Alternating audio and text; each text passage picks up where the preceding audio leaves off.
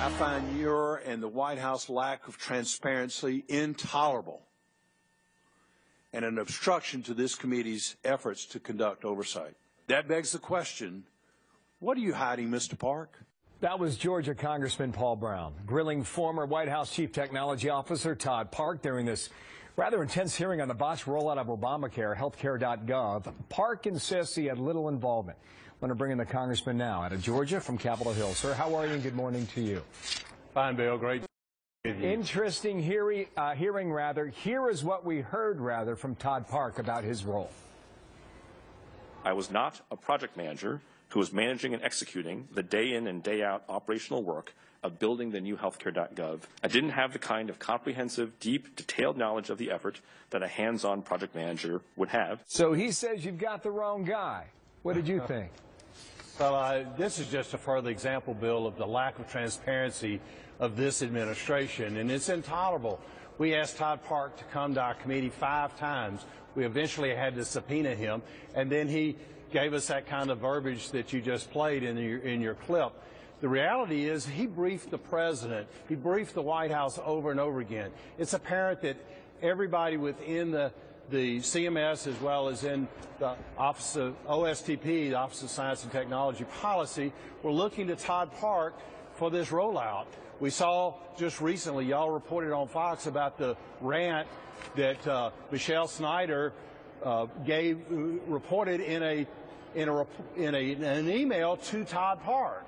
And apparently that came from Marilyn Tavenner. We can't get the information. We've subpoenaed Mr. Park. Finally he came. We've asked for records. We've gotten very little. And personal identifiable information is going to be available. GAO just 2 months ago said that this website is not secure today. And this is intolerable, and it was our responsibility to continue to try to find out something about it. If it's not secure, people are still signing up, as you know, because the enrollment period is now underway yet again. You were trying to figure out ultimately, though, whether or not the White House knew that the health care website was so bad before it went public. Did you get an answer? We did not. In fact, we asked Mr. Park over and over again. We tried to find out who was responsible. It's just hell-bent on getting this website operational on October the 1st, and we can't get those answers. Well, they're saying he was not involved, and I don't know where you go from here. Well, he absolutely was involved. What's your next move?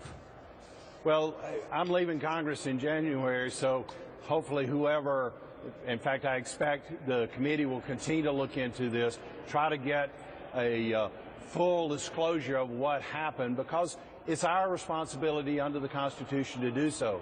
And Mr. Park, the whole of CMS, as well as OSTP and the White House, have been not forthcoming. Evidently, their definition of transparency is total opaqueness. They've done everything that they could to try to thwart our efforts to find the information for the American people. Two other points here. With the enrollment period now underway, the administration says the website's running smoothly. And what you're saying is that it's still not secure for personal information. Now, what is it? Is it A or is it B? Well, part of the administration, GAO, just in September, put out a report saying that the website, HealthCare.gov, is not secure. It's not secure. It has not been secure. We've got to protect people's privacy and their personal identifiable information, and that's what we're trying to get at. And we cannot find who is responsible.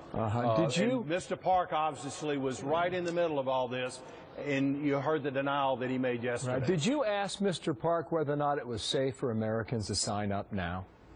We did. In fact, he said that he considered it safe back in October of last year.